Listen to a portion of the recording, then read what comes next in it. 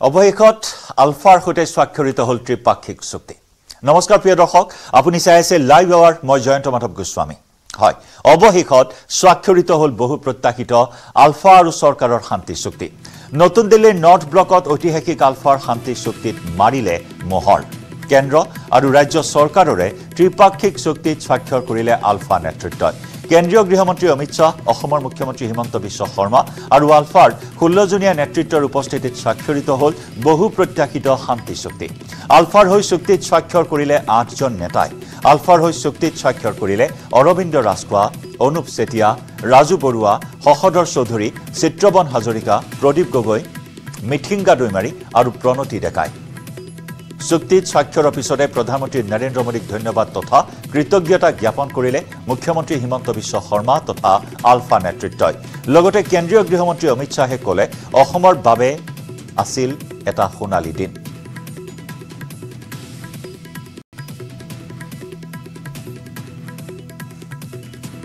শান্তি চুক্তি ব্যাপক জল্পনা কল্পনাৰ অন্তত শান্তি চুক্তিত স্বাক্ষৰ হ'ল 29 ডিসেম্বৰ বিয়লি 5 বজা সেই মাহিন্দ্ৰ ক্ষণত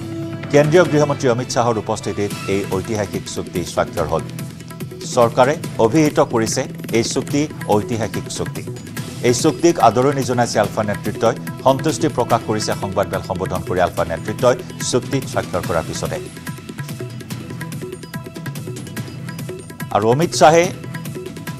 এই ঐতিহাসিক চুক্তি সম্পন্ন হোৱাৰ পাছতে প্ৰতিক্ৰিয়া প্ৰকাশ কৰি কৈছে যে এতিয়াৰে পৰা অসমত সশস্ত্ৰ আন্দোলনৰ জবনিকা পৰিল এতিয়াৰে পৰা অসমত আৰম্ভ হ'ল শান্তিৰ যুগ আমি অমিত শাহৰ মন্তব্য আগবঢ়াম কিন্তু তাৰ পূৰ্বে জনাইছো আন এটা গুৰুত্বপূৰ্ণ খবৰ 2023 চনত সমষ্টি পুনৰ নিৰ্ধাৰণৰ বাবে গৃহীত কৰা নিৰ্দেশনা তথা সিদ্ধান্তৰ অনুশীলনৰ বাবে শীঘ্ৰেই কেন্দ্ৰীয় নিৰ্বাচন আয়োগৰ পৰামৰ্শ বিবেচনা কৰিব কেন্দ্ৰীয় চৰকাৰে যিমান দূৰ সম্ভৱ সমষ্টি পুনৰ নিৰ্ধাৰণৰ পদ্ধতিসমূহ আৰু নিয়মসমূহ অসমত ভৱিষ্যতৰ সীমা নিৰ্ধাৰণৰ বাবে গ্ৰহণ কৰিব চৰকাৰে এই নিৰ্দেশনাসমূহৰ ভিতৰত আছে জনসংখ্যাৰ বৃদ্ধিৰ হাৰ জনসংখ্যাৰ ঘনত্ব অঞ্চল আৰু সম্প্ৰদায়ৰ ঐতিহাসিকতাৰ নীতি ভৌগোলিক ধাৰাবাহিকতা ভৌতিক বৈশিষ্ট্য যোগাযোগৰ সুবিধা আৰু জনসাধাৰণৰ সুবিধা ইত্যাদি বিভিন্ন বিষয় এই মুহূৰ্তৰ গুৰুত্বপূৰ্ণ খবৰ আমি জনাইছো 2023 চনত সমষ্টি পুনৰ নিৰ্ধাৰণৰ বাবে গৃহীত কৰা নিৰ্দেশনা তথা সিদ্ধান্তৰ অনুশীলনৰ বাবে শীঘ্ৰেই কেন্দ্ৰীয় নিৰ্বাচন আয়োগৰ পৰামৰ্শ বিবেচনা কৰিব কেন্দ্ৰীয় চৰকাৰে যিমান দূৰ সম্ভৱ সমষ্টি পুনৰ নিৰ্ধাৰণৰ পদ্ধতিসমূহ আৰু নিয়মসমূহ অসমত ভৱিষ্যতৰ সীমা নিৰ্ধাৰণৰ বাবে গ্ৰহণ কৰিব চৰকাৰে এই নিৰ্দেশনাসমূহৰ ভিতৰত আছে জনসংখ্যাৰ বৃদ্ধিৰ হাৰ জনসংখ্যাৰ ঘনত্ব অঞ্চল আৰু সম্প্ৰদায়ৰ ঐতিহাসিকতাৰ নীতি ভৌগোলিক ধাৰাবাহিকতা ভৌতিক বৈশিষ্ট্য যোগাযোগৰ সুবিধা আৰু জনসাধাৰণৰ সুবিধা ইত্যাদি বিভিন্ন দিশ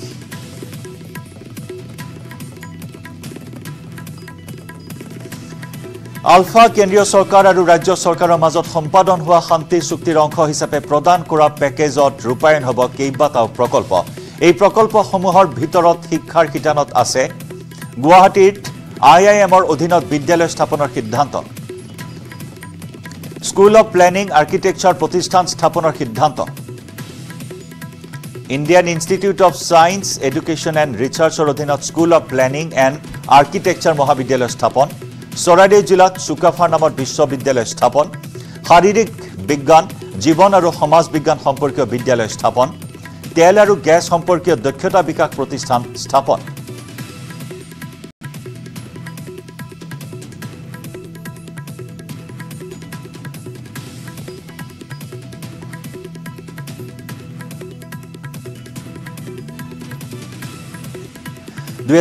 চনত আমি জনাইছো 2023 চনত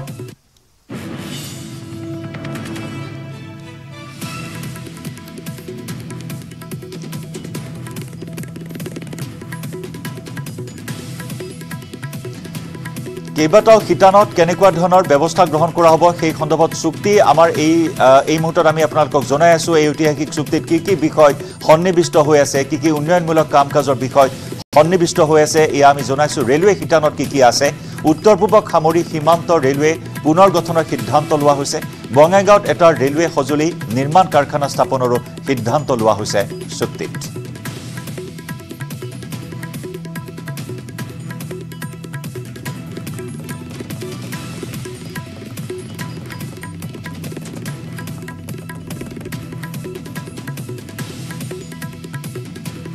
এয়া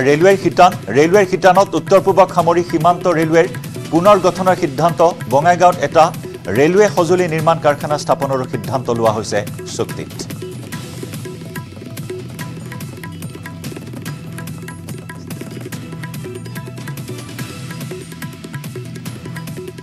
ইফালে বান সমস্যাক লৈ কি আছে চুক্তিত নিউজ 18ৰ হাতত আহি পৰা এই চুক্তি আমি সবিস্তাৰে এইখিনি মুহূৰ্তত আপোনাক জনাই আছো বান সমস্যাক লৈ বান খহনীয়াক ৰাষ্ট্ৰীয় সমস্যা হিচাপে অগ্ৰাধিকাৰ দিয়া হ'ব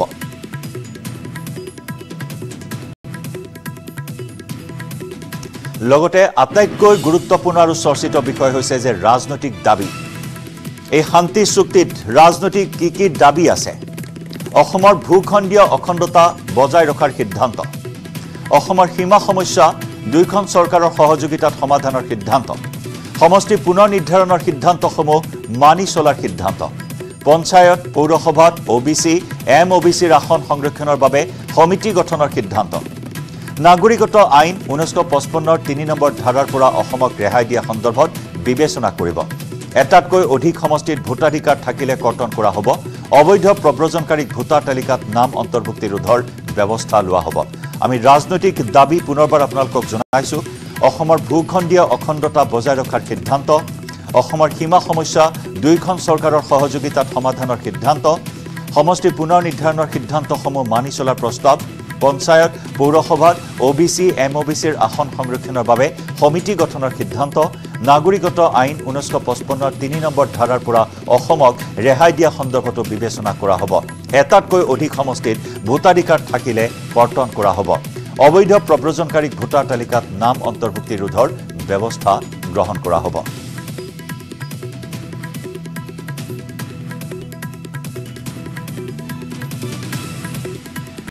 দিল্লীৰ পৰা আমাৰ সিনিয়ৰ এছ'চিয়েট এডিটৰ পাৰ্থজ্যোতি বৰাৰ সৈতে আমি সংযুক্ত হ'ম পোনপটীয়া সম্প্ৰচাৰত পাৰ্থই কালিৰে পৰা ঐতিহাসিক এই চুক্তিৰ প্ৰতিটো আপডেট আমাক জনাই আহিছে আৰু এই চুক্তিক ইতিমধ্যে আমি জনাইছো আলফা নেতৃত্বই যথেষ্ট সন্তুষ্টি প্ৰকাশ কৰিছে আৰু ভগৱানৰ পিছতে চৰকাৰক স্থান দিছে গতিকে এই মুহূৰ্তত জানিব বিচাৰিম পাৰ্থ আপোনাৰ সৈতে সংযুক্ত হৈছো যি চুক্তি চৰকাৰে ঐতিহাসিক আখ্যা দিছে ই সঁচাকৈ অসমীয়া জাতিক ন্যায্যতা প্ৰদান কৰিবনে আলফাৰ যি সশস্ত্ৰ আন্দোলন আছিল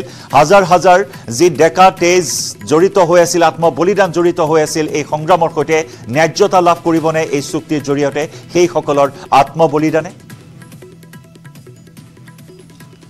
প্ৰথমতে আপুনি কলে শশধৰ চৌধুৰী এটা মন্তব্যৰ কেন্দ্ৰ কৰি শশধৰ চৌধুৰীয়ে প্ৰেছ ক্লাব অফ ইণ্ডিয়াত দেশৰ বিভিন্ন ৰাষ্ট্ৰীয় সংবাদ মাধ্যমৰ সাংবাদিকৰ সন্মুখত সেই প্ৰশ্নটো সেই কথাটো কলে চৰকাৰে ভগৱান চৰকাৰে সব কৰিব পাৰে ইত্যাদি ইত্যাদি তে কিয় কলে প্ৰথম কথা শশধৰ চৌধুৰীয়ে স্পষ্টকৈ কৈ দিছে আলফাৰ যিখন ৰাজনৈতিক যুঁজ সেই যুঁজখনত কেতিয়াবাই আলফাই পৰাজিত হ'ল আলফা ৰাজনৈতিক যুঁজ 2003 চনত যেতিয়া ভুটানৰ অপাৰেশ্যন চলিছিল বা তাৰ পিছত আলফাৰ বিৰুদ্ধে যিবোৰ অভিযান চলিছিল সেই অভিযানত আলফা পৰাভূত হ'ল আলফা বিধ্বস্ত হ'ল বেসেছবোৰ নোহোৱা হ'ল বাংলাদেশ ভুটান বা অন্যান্য অসমৰ ভিতৰৰ বা ভাৰতৰ চুবুৰীয়া দেশসমূহৰ তাৰ পিছত এজনকৈ আলফা নেতা গ্ৰেপ্তাৰ হ'ল শশধৰ চৌধুৰী আৰু অৰবিন্দ ৰাজখোৱা বাংলাদেশে গ্ৰেপ্তাৰ কৰি অসমক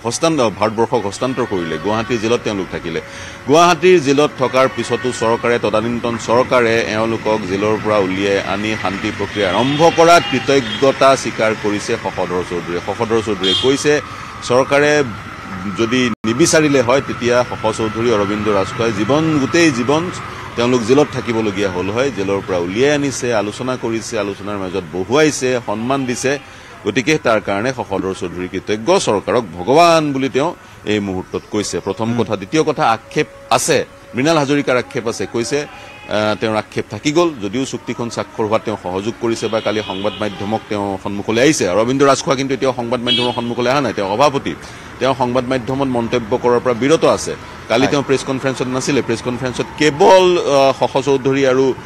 মৃণাল হাজৰিকা আৰু অনুপ চেতিয়া আছিলে মৃণাল হাজৰিকাই কয় চুক্তিখন তেওঁলোক যেতিয়া ওলাই আহিছিল 28 বেটেলিয়ন আজিৰ পৰা 15 বছৰ আগতে 2008 চনত তাৰ পিছতে 10 চন 12 চন 11 চনতে তেতিয়াই হ'ব লাগিছিল চুক্তিখন তেওঁলোক 28 বেটেলিয়ন যেতিয়া ওলাই আহিছিলে তেওঁলোকে আহ্বান জনাইছিল শীৰ্ষ নেতৃত্বক আলোচনা আৰম্ভ কৰক শীৰ্ষ নেতৃত্বই তেওঁলোকৰ কথা নুশুনিলে আৰু আজি তাৰ এই পৰিণতি ভোগ কৰিবলগীয়া হৈছে এই আক্ষেপ কিন্তু আছে পাৰ্থ কেইবাটাও শিতান এই কেইবাটাও শিতানত কেইবাটাও গুৰুত্বপূৰ্ণ সিদ্ধান্ত এই চুক্তিত লোৱা হৈছে আমি যদি আপোনাৰ পৰা কিছু সবিস্তাৰে জানিব বিচাৰো শিক্ষা খণ্ডত কেইবাটাও প্ৰস্তাৱ গ্ৰহণ কৰা হৈছে শিক্ষা শিতানত বহু কেইখন শিক্ষানুষ্ঠানৰ কথা কোৱা হৈছে ঠিক তেনেদৰে ৰেলৱে শিতান আছে ৰাজনৈতিক দাবীসমূহ আছে সবিস্তাৰে যদি আপোনাৰ পৰা কিছু তথ্য জানিব পৰা এই মুহূৰ্তত বিশেষকৈ শিক্ষাৰ পৰা যদি আৰম্ভ কৰো শিক্ষাৰ পৰা মোৰ হাতত কেইবা পেজৰো কেইবা পৃষ্ঠাৰ যিখন চুক্তি সেই চুক্তিখন আছে চুক্তিখন যথেষ্ট দীঘলীয়া চুক্তিখনত বহু কেইটা কথা কোৱা হৈছে আৰু চুক্তিখনত বেছি স্থান এই ডেভেলপমেণ্টৰ প্ৰতিশ্ৰুতিসমূহে পাইছে মেমৰেণ্ডাম অফ সেটেলমেণ্ট বুলি কোৱা হৈছে প্ৰথমতে প্ৰস্তাৱনা আছে তাৰপিছত পলিটিকেল ডিমাণ্ডসমূহ আছে তাৰপিছত প্ৰথমটোৱে হৈছে অসমৰ টেৰিটৰিয়েল ইন্টিগ্ৰিটি অসমৰ যি বাউণ্ডাৰী অসমৰ যি ভৌগোলিক সীমা সেই সীমা সুৰক্ষিত কৰিব লাগে চুবুৰীয়া ৰাজ্যৰ সৈতে সীমা সমস্যা সমাধান কৰিব লাগে সাধাৰণ ডিমাণ্ড এই সন্দৰ্ভত কেন্দ্ৰীয় ৰাজ্য চৰকাৰে পদক্ষেপ গ্ৰহণ কৰিয়ে আছে তাৰপিছত ডিলিমিটেশ্যন যি এক্সাৰচাইজ 2023 চনত হ'ল অনুৰূপ ধৰণে অনাগত সময়ত যেতিয়া ডিলিমিটেশ্যন হ'ব এইবাৰ যি ধৰণে কৰা হ'ল সেই ধৰণে কৰা হওক অৰ্থাৎ পপুলেশ্যন ডেন্সিটি ইত্যাদিক ভিত্তি কৰি যি ডিলিমিটেশ্যন কৰা হ'ল সেই ধৰণে পৰৱৰ্তী সময়ত কৰা হ'ল ওবিচি সকলৰ কাৰণে পঞ্চায়ত আৰু লোকেল আৰবান বডিজত এটা সংৰক্ষণৰ প্ৰতিশ্ৰুতি চৰকাৰে দিছে এই দাবী চনদত নাগৰিকত্ব সংশোধনী আইনৰ বিষয়টো এৰাই চলিছে আলফাই কাৰণ বিষয়টো উচ্চতম ন্যায়ালয়ৰ মজিয়াত সাবজুডিস কাৰণে এৰাই চলিছে বিবেচনাধীন বিষয় গতিকে এৰাই চলিছে তাৰপিছত এগৰাকী ভোটাৰৰ যদিহে কোনোবা এটা বিশেষ নৱগঠিত সমষ্টিত তেওঁৰ ভোটাৰ তালিকাত নাম সন্নিবিষ্ট হৈ আছে তেওঁ যাতে অন্য এক সমষ্টিত নিজৰ নাম সন্নিবিষ্ট কৰিব নোৱাৰে তাৰ কাৰণে চোকা দৃষ্টি ৰখাৰ প্ৰতিশ্ৰুতি চৰকাৰে দিছে অৰ্থাৎ ডুৱেল ভোটাৰ হ'ব নোৱাৰিব যদি বিশ্বনাথ সমষ্টিত ৰেজিষ্টাৰ হৈ আছে তেওঁৰ নাম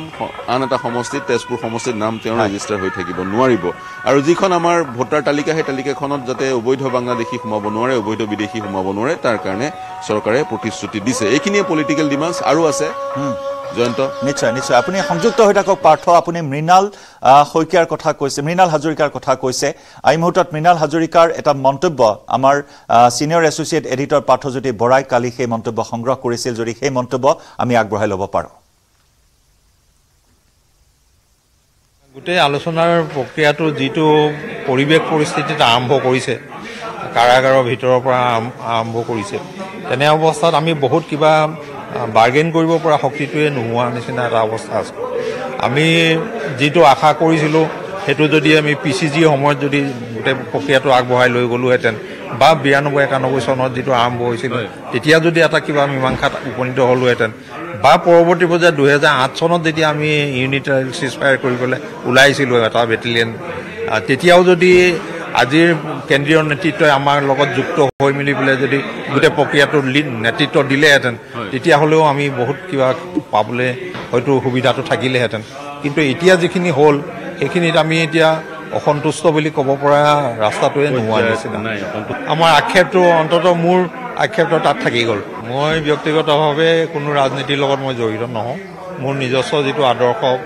আছে মই সেইটোতে জীয়াই থাকিবলৈ বিচাৰিম আৰু অসমৰ কাৰণে খিলঞ্জীয়া মানুহখিনিৰ কাৰণে মই ব্যক্তিগতভাৱে যিখিনি মাত মাতিব লাগে সেইখিনি মই মাতি যাম সেয়া আছিল মৃণাল হাজৰিকাৰ মন্তব্য তেওঁৰ ভৱিষ্যত পৰিকল্পনাৰ কথাও উল্লেখ কৰিছে আমাৰ সিনিয়ৰ এছ'চিয়েট এডিটৰ পাৰ্থজ্যোতি বৰাৰ সৈতে পাৰ্থ ইতিমধ্যে আপুনি জনাইছে যে কেইবাগৰাকী নেতাই এতিয়াও সংবাদ মাধ্যমৰ সন্মুখলৈ অহা নাই গতিকে তেওঁলোকে কি মন্তব্য আগবঢ়ায় সেয়া পৰৱৰ্তী সময়ত লক্ষণীয় হ'ব কিন্তু এই মুহূৰ্তত যিহেতু যিসমূহ প্ৰস্তাৱ লোৱা হৈছে এই চুক্তিৰ জৰিয়তে সেয়া কাৰ্যকৰীকৰণ কেতিয়া হ'ব সেয়া এটা অন্য বিষয় কিন্তু এই প্ৰস্তাৱসমূহক লৈ যথেষ্ট চৰ্চা অব্যাহত আছে পাৰ্থ বান সমস্যাক লৈ কিছু প্ৰস্তাৱ লোৱা হৈছে ৰাষ্ট্ৰীয় সমস্যা হিচাপে অগ্ৰাধিকাৰ দিয়াৰ সিদ্ধান্ত বা প্ৰস্তাৱ লোৱা হৈছে এই চুক্তিত অসমৰ বান গৰাখহনীয়াৰ সমস্যাক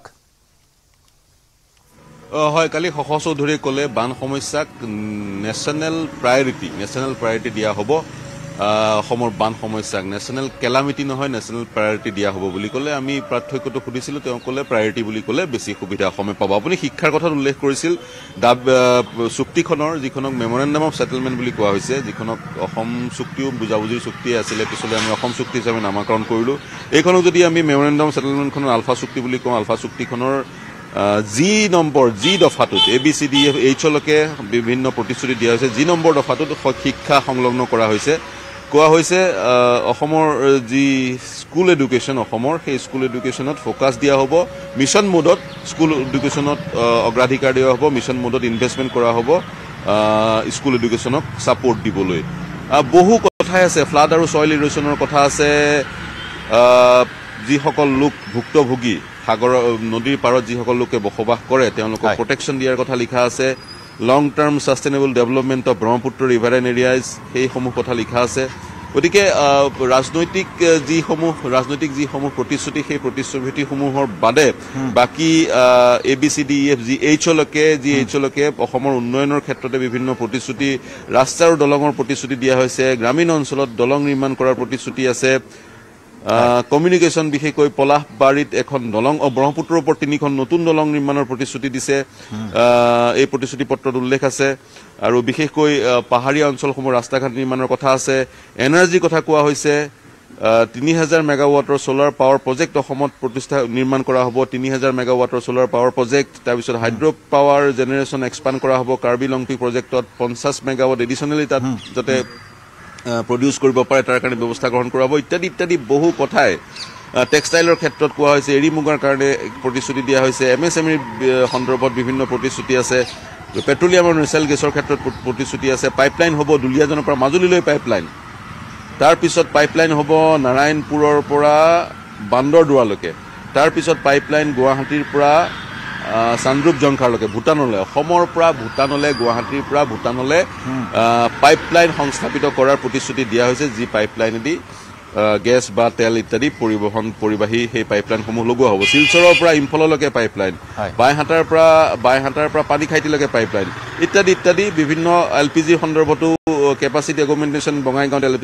LPG প্লেণ্ট বঙাইগাঁৱত প্ৰতিষ্ঠা কৰা হ'ব বা সেই ধৰণে এই যিসমূহ প্ৰকল্পৰ প্ৰতিশ্ৰুতি দিয়া হৈছে এই প্ৰকল্পসমূহত ব্যয় হ'ব প্ৰায় 1.5 লাখ কোটি টকা আৰু সেই প্ৰকল্পসমূহৰ এক ধৰণৰ ৰূপৰেখা এই যিখন চুক্তি সেই চুক্তিত উল্লেখ কৰা হৈছে স্পেচিয়েল ডেভেলপমেণ্ট পেকেজৰ কথা কোৱা হৈছে বিশেষ এই অৰ্থনৈতিক অনুদান অসমক দিয়া হ'ব সেই অৰ্থনৈতিক অনুদানৰ পৰিমাণ হৈছে 5000 কোটি টকা তাৰে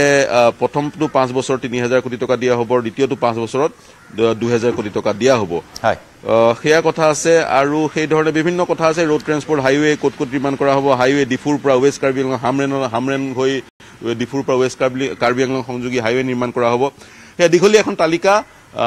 সেই তালিকাখনত আলফাই দীঘলীয়া তালিকা এয়া নিউজ 18ৰ হাতত আহি পৰিছে এই তালিকাখন চুক্তিৰ সকলোখিনি কথাই আমি সবিস্তাৰে জনাম পাৰ্থ আপুনি আমাৰ সৈতে সংযুক্ত হৈ থাকিব বৃহৎ আৰ্থিক পেকেজৰ পৰা আৰম্ভ কৰি বিশেষকৈ কালি দিনটো ডক্টৰ হীৰেন গোহাঁই নতুবা শিৱসাগৰৰ বিধায়ক অখিল গগৈ যিসমূহ প্ৰতিক্ৰিয়া প্ৰকাশ কৰিছিল বিশেষকৈ 371ৰ এৰ পৰা জেলৈ কিমান প্ৰতিফলিত হ'ল এই চুক্তিখনত সেই বিষয়ে আমি জানিম পাৰ্থ সংযুক্ত হৈ থাকক এটা চমু বাণিজ্যিক বিৰতিৰ সময় হৈছে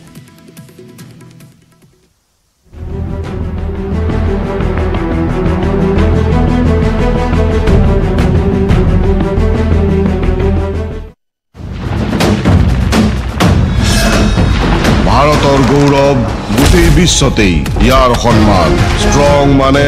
মাইথান ষ্টীল প্ৰকাশ কৰিছে শিক্ষা বিভাগে সৰ্বমুঠ 10000 শিক্ষকৰ পদ ঘোষণা কৰিছিল চৰকাৰে আৰু ইয়াৰে প্ৰথম পৰ্যায়ত এই 8000ৰো অধিক পদৰ বাবে বিজ্ঞাপন প্ৰকাশ কৰিছে আৰু পৰৱৰ্তী সময়তো আন খালী পদসমূহৰ বাবে প্ৰকাশ কৰিব বিজ্ঞাপন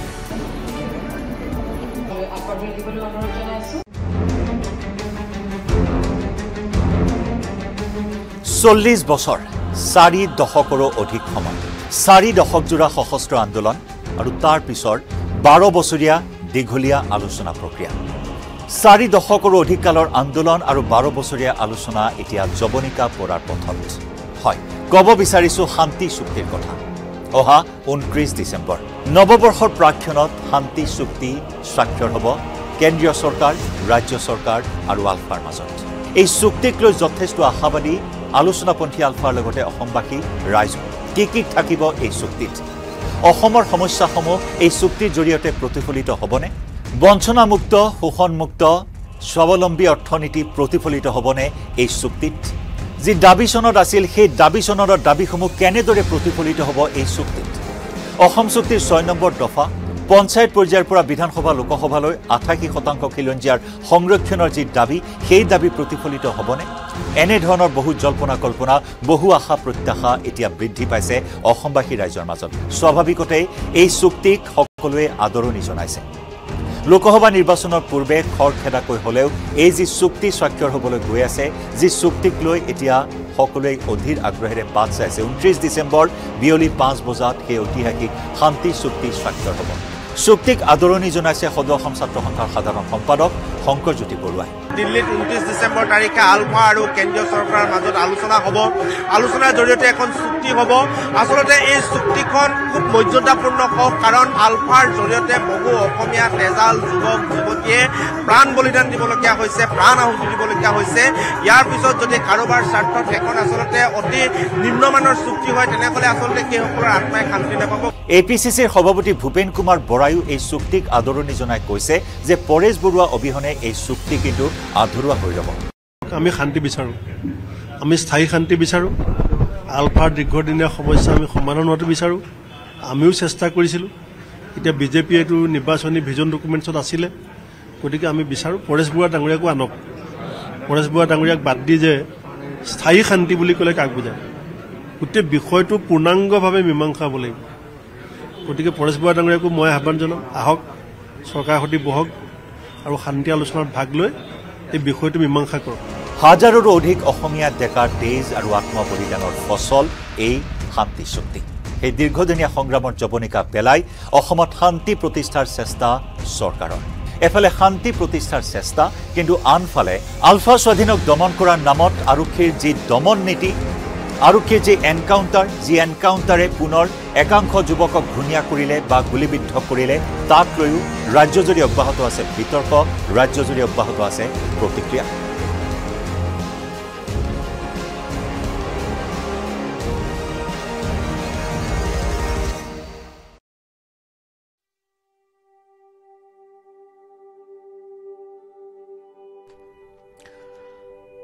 কাজিৰঙা ৰাষ্ট্ৰীয় উদ্যানৰ পৰ্যটন পথত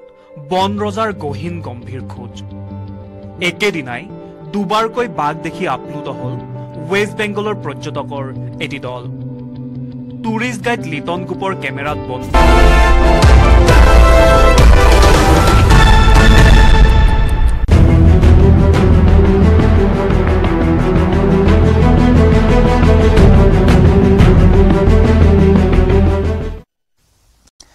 ৰংঘৰৰ বাকুৰিৰ পৰা দিল্লীৰ নৰ্থ ব্লকলৈ এক দীঘলীয়া পৰিক্ৰমা এক দীঘলীয়া ইতিহাস এক দীঘলীয়া অধ্যায় আৰু সেই অধ্যায়ৰ ফচল শান্তি চুক্তি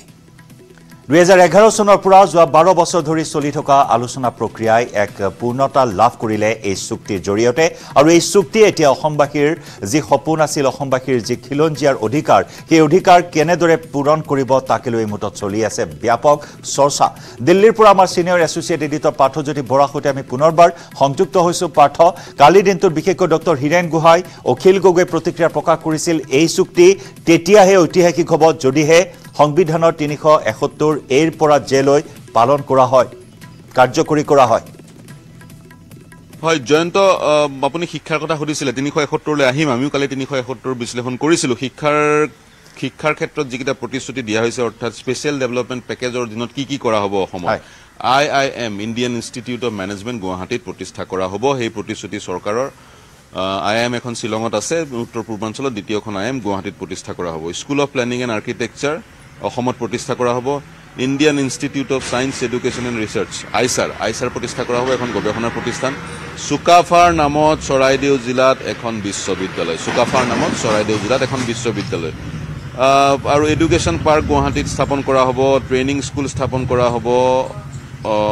অইল আৰু গেছ খণ্ডৰ লোকসকলক প্ৰশিক্ষণ দিবৰ কাৰণে এইকেইটা হৈছে শিক্ষা খণ্ডৰ ডেভেলপমেণ্ট ৰেলৱেৰো সেই ধৰণে ডেভেলপমেণ্টৰ প্ৰতিশ্ৰুতি এই চুক্তিখনত প্ৰদান কৰা হৈছে আৰু বহু প্ৰতিশ্ৰুতিৰ কথা আমি ব্ৰেকলৈ যোৱাৰ পূৰ্বে আমি বিশ্লেষণ কৰিছিলোঁ এতিয়া আপুনি সুধিছে অসমক 371 ABCD বা EFG লৈকে যি ধৰণৰ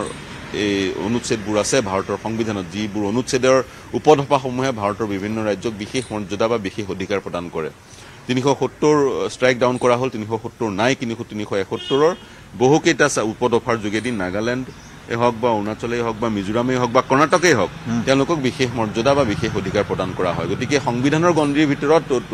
হীৰেণ গোগাই ডক্টৰ হীৰেণ গোহাঁই আৰু অখিল গগৈয়ে ক'ব বিচাৰে সংবিধানৰ গণ্ডিৰ ভিতৰত পাবলগীয়া এইকেইটা বস্তুৱে আছে 371 উপদফা কেইটা গতিকে এইকেইটা বিচাৰিব পাৰিলে হয় আলফাই আৰু এই কথা অখিল গগৈৰ মতে এই কথা শশধৰ চৌধুৰীক কোৱা হৈছিল আৰু শশধৰ চৌধুৰীয়ে মধ্যস্থতাকাৰীক এই কথা কৈছিলে কিন্তু যেহেতু চৰকাৰৰ আগ্ৰহতহে আলোচনা কৰিছে চৰকাৰে